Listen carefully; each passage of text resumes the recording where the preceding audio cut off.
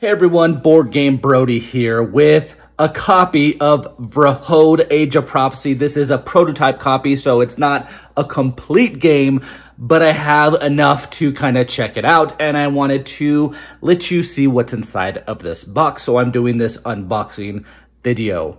If you want to see how the game is played, please check out my how to play video. It is very detailed, way more than this is going to be. I'm going to give you an overview as you watch me opening up this game to see what's inside, so that you don't just hear random things, that you actually kind of see what the game is about.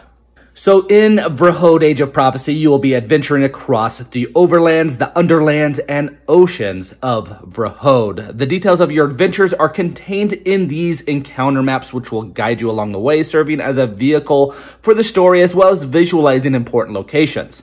Some of the quests will have multiple parts. For instance, one may have a part A and then a part B, and make sure you play them in order. You will start with Encounter 1 and then continue going on, and this is how Encounter 1 starts. A scream sweeps through camp, waking you from an already broken sleep. Rest comes hard on the edge of nowhere, surrounded by outcasts. You roll over and shut your eyes, hoping for a few more minutes of peace, but the urgent voices of trampling feet outside your tent convince you this isn't just the usual theft attempt turned stabbing. By the time you step into the morning chill, a group of onlookers, 50 strong, gathers at the edge of the camp, and more flood in every moment. "It's terrible," says one Saroon man as you push into the crowd. "How do you think it happened?" whispers another. "Planes shrieks is my best guess."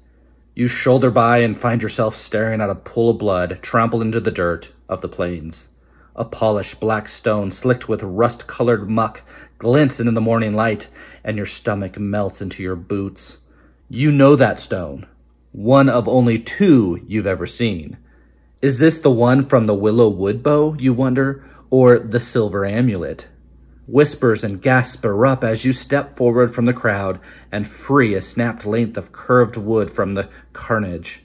You wipe the polished onyx stone free of viscera and mutter, "Sharn, what you've got yourself into." In this cesspool of thieves, liars, and cutthroats, you've made a point to avoid attachments. But Sharn, he was one of the good ones, maybe the only one, and that's counting you. An irritated slip of the tongue was all it took for Sheriff, the brutish Torlin and self-appointed warden of this village of exiles, to slap Sharn with a month of Thunderhorn night watch. You scan for the stone's twin, the silver amulet, Sharn worn on hunts, but more of the violence-born grotesquerie is all that presents itself. Your only lead is the blood-soaked Thunderhorn tracks cutting a trail away from camp. "Gone!" shouts Sheriff, bullying through the crowd behind you. You grimace at the stinging, raspy tone. 30 head of Thunderhorn gone. We are left to starve and shiver without meat and hide while Sharn," Sheriff glances your way, "this so-called huntsman can't weather a few diving plane shrieks." "Plane shriek?"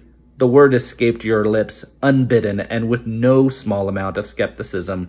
You and the other huntsmen have seen enough of the overgrown turkeys to know they only target the sick or helpless.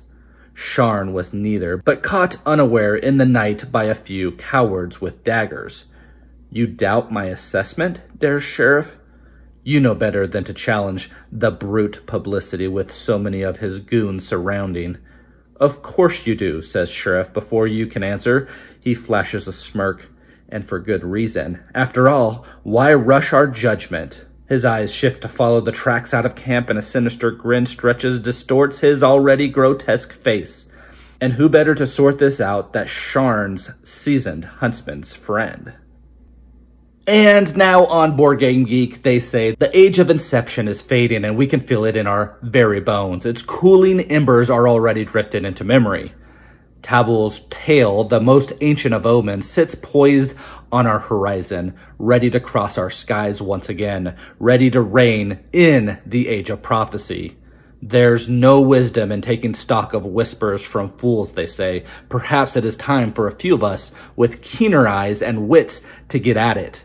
the heart of what this new age holds in store for Vrahode.